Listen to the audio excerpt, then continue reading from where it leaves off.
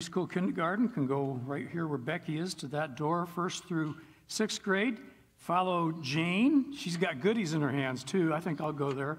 And let's see. I think the middle school, high schoolers. Jim, where is Jim? Is he taking them out today? There he is. Follow Jim out there as well. And you guys turn to Matthew chapter 8, verses 1 through 4. So this is basically our final message in this series of why Jesus and why follow him, why trust him, why do we give our lives to him? And the answer for that is because Jesus is able to do some things that no other person, no other religious teacher, no other philosopher, no other counselor, psychologist, therapist, no other scientist, no other political leader could ever do. For instance, we've talked about how Jesus can calm our storms. He can drive away the devil. He's the way, the truth, and the life. He died for us. Last week, we celebrate how he lives for us. He rose from the dead. And, and by the way, that's a pretty good reason, to follow Jesus. That's why we follow Jesus. But today, we're going to talk about how Jesus can save us from ourselves. And that is really a good reason to follow Jesus. And so let's read this story. And to do this, we're going to look at a miracle, a healing that Jesus performed. And you'll see how this fits. So in Matthew 8, when he came down from the mountainside, large crowds followed him. A man with leprosy came and knelt before him and said, "Lord, if you are willing, you can make me clean." Jesus reached out his hand and touched the man. "I am willing," he said. "Be clean." Immediately he was cured of his leprosy. That's the story. Pretty powerful. And instantaneously, healing someone from leprosy is, a pretty amazing miracle when you think about it. I can't imagine seeing that. But there's more to this miracle than meets the eye. In fact, there's more to all of Jesus' healing miracles than meets the eye. What I want you to understand is that all the physical miracles that Jesus performed represent a deeper, greater miracle that God does in our lives. Just understand this. For instance, the feeding of the 5,000. Pretty cool miracle. I mean, we're just blown away by that. Feeding 5,000 people with just, a few loaves and fish. But understand that miracle represents a greater miracle of feeding us spiritually. And that's bigger. It's greater.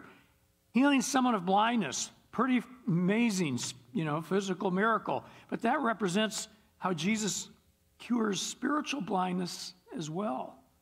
Talk about physical storms. He calms storms in our lives. You can look at all those miracles and understand that underneath every miracle that Jesus performed, there's a deeper miracle that Jesus performs at the spiritual level. And that's the greater miracle.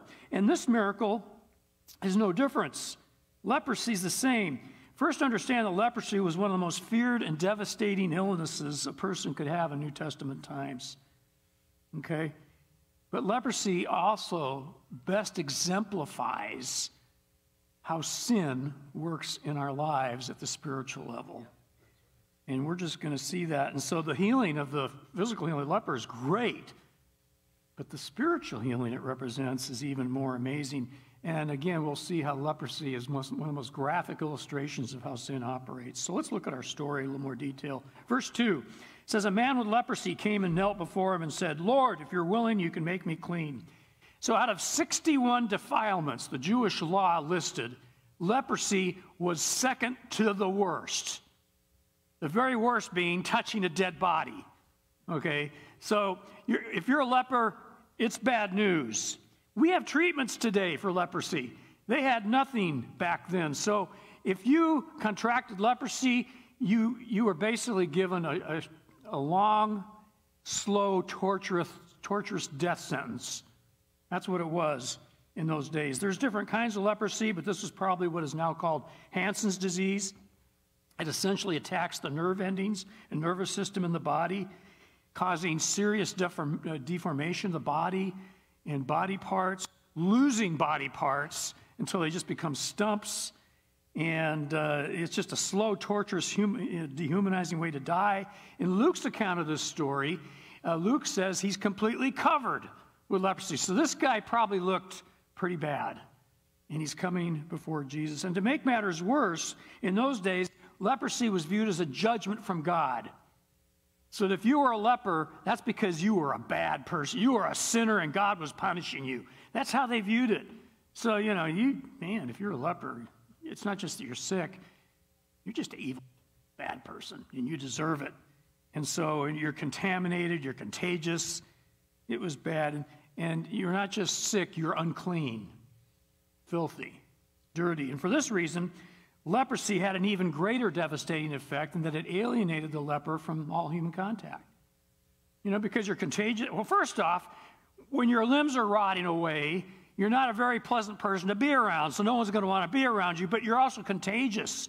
So people didn't want to touch you. And so Jewish law forbid lepers to become within 30, 40 feet of people without yelling, unclean, unclean, to warn people.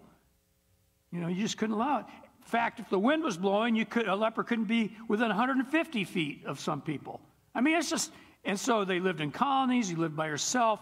You were basically banished from all social contact. And so can you imagine what that must have been like? That's what this guy was experiencing. So the first thing to notice about this story is how this man, covered with leprosy, completely ignored the rules. Completely just said, I don't care what the law says. I'm going to Jesus to get healing because he believed Jesus could heal him. And I got to think that's a good example for us because no rule or social law or social pressure was going to keep this guy from getting to Jesus. What's going to keep you from getting to Jesus? Because if you're coming to Jesus, you're going to have friends, you're going to have family, you're going to have all sorts of social pressure, media pressure not to go to Jesus. This man didn't care because he knew he had a problem that only Jesus could heal. He went to Jesus, knelt right before him. But what's even more striking is Jesus' response. Look at verse 3. I love this. Jesus reached out his hand and touched the man. I am willing, he said, be clean. Immediately he was cured of his leprosy. So here's this deadly, contagious, repugnant leper kneeling right before him. Jesus is not even fazed. Doesn't care one bit. He's not repulsed. No, in fact, he reaches out and he touches the man. You're not supposed to touch lepers. Let me ask you, if you had a leper covered with leprosy, and he's just, they don't look very nice, probably smells worse, would you touch him?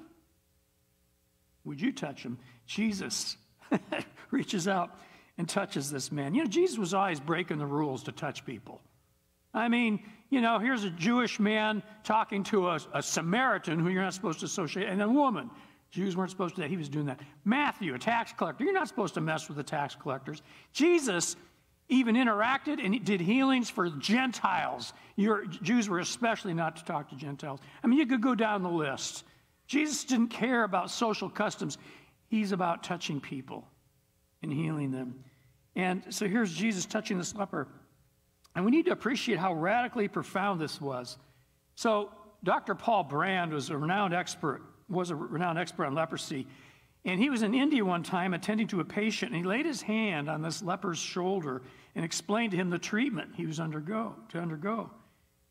And to his surprise, the moment he laid his hand on his shoulder, this leper just began sobbing uncontrollably. And Dr. Paul Brand said to his translator, did I say something? Did I do something wrong? And the translator talked to the man and says, no, Dr. Brand, the reason he's crying is that when you laid on his shoulder, that's the first human touch he's had in many, many years. And you see, Jesus not only healed this man of the leprosy, he healed him from that exile, the banishment. Jesus brought him back into human contact. And that's what Jesus does. That's what the touch of Jesus does. And so keep that in mind. And notice also when this man said to Jesus, if you're willing, you can make me clean, Jesus responded, I'm willing. Let's not gloss over this. Jesus is willing to heal this man. That means he wants to. What we're seeing here is Jesus' love for a leper. He loved the man. And, we're seeing God's love for a person on the lowest rung of society's, ladder. And so it doesn't matter how far down on the ladder you are. Does he get that? He doesn't care. He loves. He loves us all. And then, of course, there's just the healing itself. Jesus simply says, be clean. And the guy is instantaneously cured. Can you wrap your head around that? I wish I could see something like that. Because that means you're looking at stuff that blows our mind away. This isn't one of the TV evangelists' trick, be healed or, slaying people. All of a sudden, something's happening right in front of your eyes that you can't deny. And this man is completely and wholly healed. That's amazing. That's one of the reasons I want to follow Jesus. Pretty reason. But how does this relate? This miracle relate to me and Jesus saving me from myself, because that is the real miracle. Remember, all these miracles have a deep meaning. Leprosy is the same way. What is striking is how leprosy parallels how sin works in our lives. Josephus, Jewish historian, used to say, well, he actually said that lepers were treated as the walking dead. They were objects of wrath. That's the Jewish historian. Take a look at Ephesians chapter 2. As for you, you were dead in your transgressions and sin, which you used to live when you followed the ways of this world and the ruler of the kingdom of the air, the spirit who is now at work in those who are disobedient. All of us also lived at one time, gratifying the cravings of our sinful nature and following its desires and thoughts. Like the rest, we were by nature objects of wrath. Basically, sin makes us into the walking dead. It makes us into objects of wrath. We're just no different than a dead person walking. Sin is basically spiritual leprosy. Sin works in our lives the same way leprosy works in the human body. So leprosy attacks the nervous system, the nerve endings, so that you can't feel anything. You go numb. And so we gradually but slowly lose all of the five senses. Okay? And then first fingers, then toes, then hands and feet, arms, legs, eyesight, hearing, smell, taste disappear. Sin affects us the same way. It attacks our spiritual nerve endings so that we lose sensitivity to spiritual things. And this means, just like leprosy takes away pain receptors are deadened in leprosy. And you may think that's a good thing, but you realize pain is a gift. When we feel pain, we know we've hurt ourselves. We're doing harm to ourselves. And so God gave us pain as a warning system. And when leprosy occurs, it first shows up as wounds or ulcers on the body. And because the leper doesn't feel it, the infection runs its course, and it basically is why the limb gets infected and rots away. But what they finally figured out is the initial ulcers and wounds aren't caused by the leprosy either. What's happening is, because people lose the sensitivity, they find out they're hurting themselves and not knowing it. So, as one person put it, if an ankle is turned, tearing a tendon and muscle, the leper would just adjust and walk crooked, injuring it even more. Oh, I love this one. If a rat chewed off a finger in the night, the leper would not discover it until the next morning. How about this? One man went blind because he washed his face every morning. What he did not know, he was using scalding hot water. Horrible, right? But that's what sin does to us spiritually. We don't feel the pain we need to feel to be healthy spiritually and emotionally and relationally. It kills our ability to sense anything. Sin enables us to avoid or deaden spiritual pain. What do you think we're doing when we're eating that donut? Sorry, Karen. She brought donuts this morning. Now, I'm not saying donuts are bad. But how many have eaten a donut for comfort now and then? To deaden the pain, or take a drink, or smoke cannabis, or do whatever you do. How many ways do we have in our culture to deaden the pain, to numb the pain? It's all around us. We're slowly and surely being desensitized by sin in our lives. Take a look at Ephesians. So I tell you this, insist on the Lord that you must no longer live as Gentiles do in the futility of their thinking. They're darkened in their understanding and separated from the life of God because of the ignorance that is in them due to the hardening of their hearts. Having lost all sensitivity, they've given themselves over to sensuality so as to indulge in every kind of impurity and a continual lust for more. The ultimate end of all sin is the complete loss of our spiritual pain receptors, so that we're unaware of how we're hurting ourselves spiritually. But we're also killing our spiritual joy receptors. Just as I can't experience pain, I can't experience spiritual pleasure either. And so what I do to myself when I sin, I destroy my ability to enjoy God, to enjoy relationships, to enjoy all the ways that God has given us to experience healthy pleasure in this life.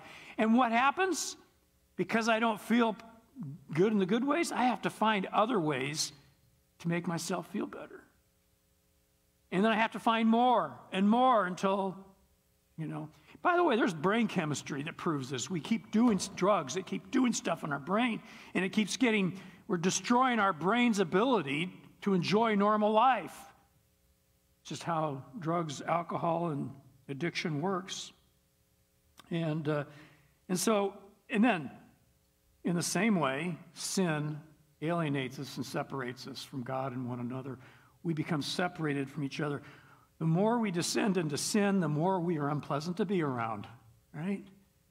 And the more we become contagious, the more we hurt those around us, or the more we drive people away from us. It separates us so that we are alienated.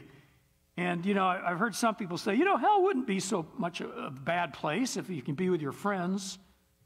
Have you ever heard that? Yeah.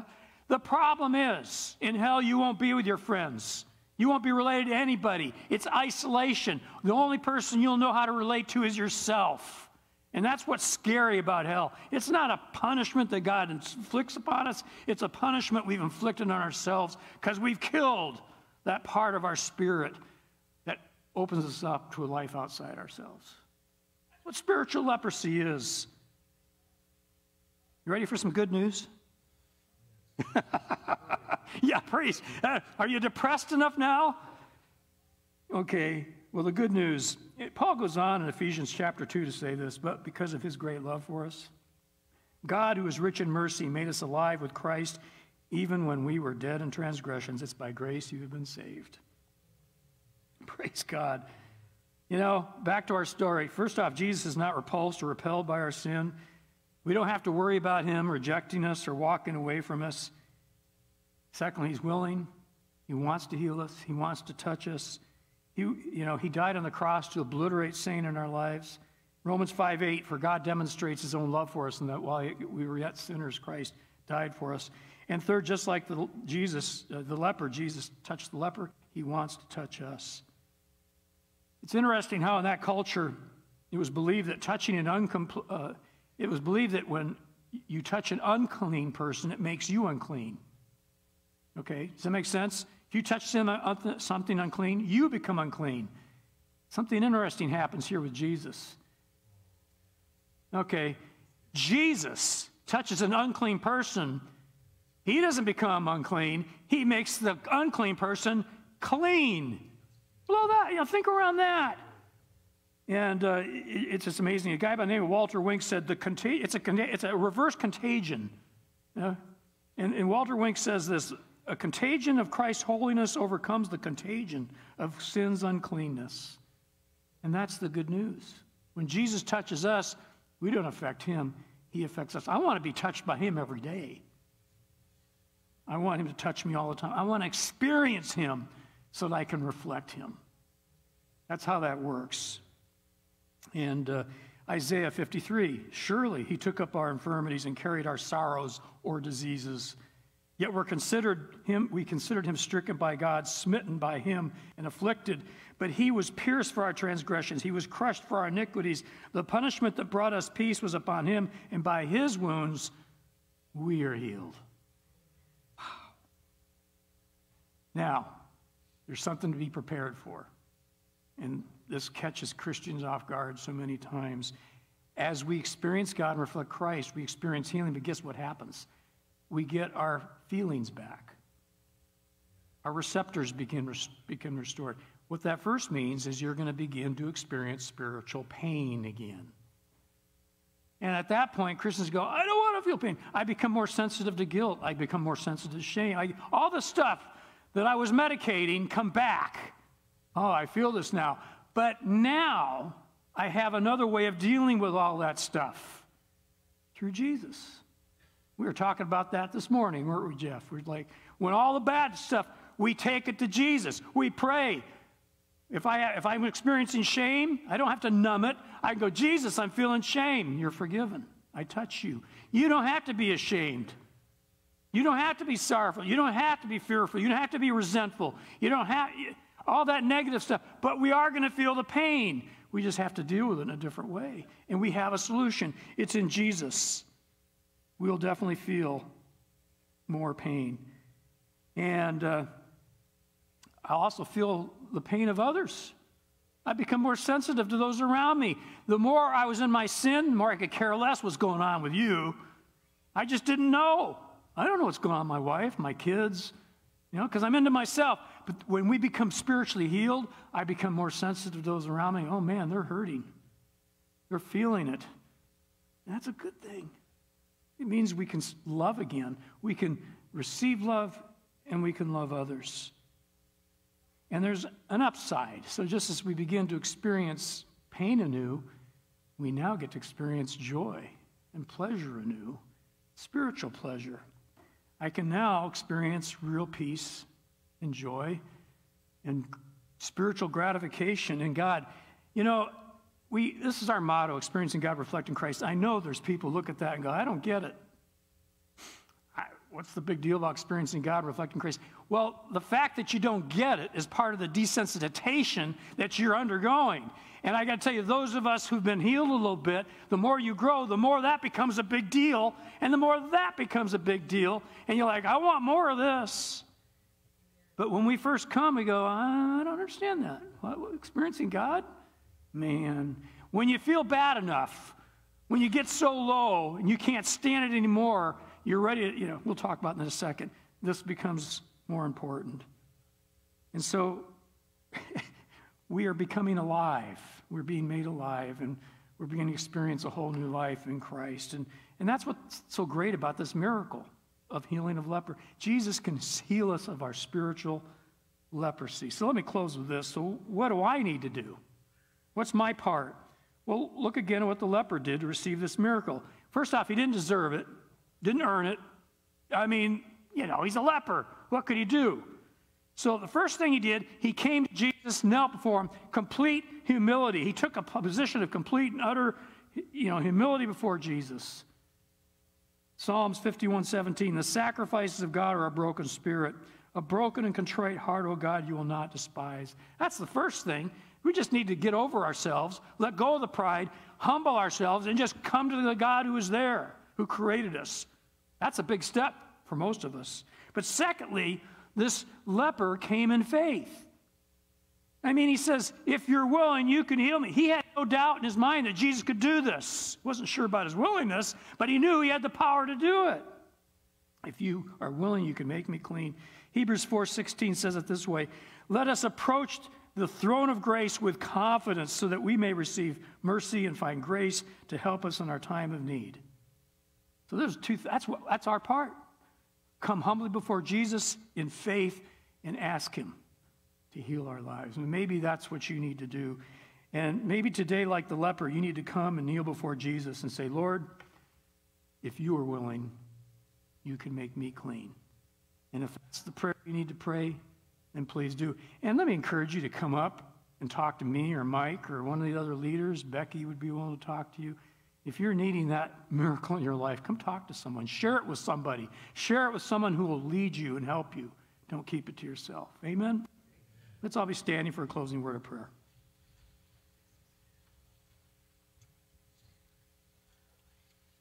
Father, you are an awesome God. Your miracles are mind-boggling. But Father, help us to understand how the spiritual side of this is so much greater.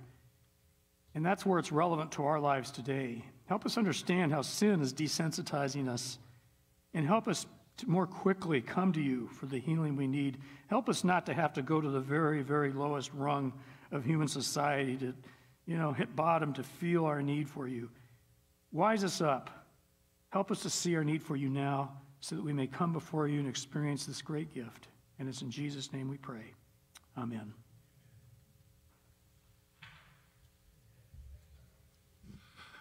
Hey, thanks, Doug. That was good stuff right there. I loved it. Hey,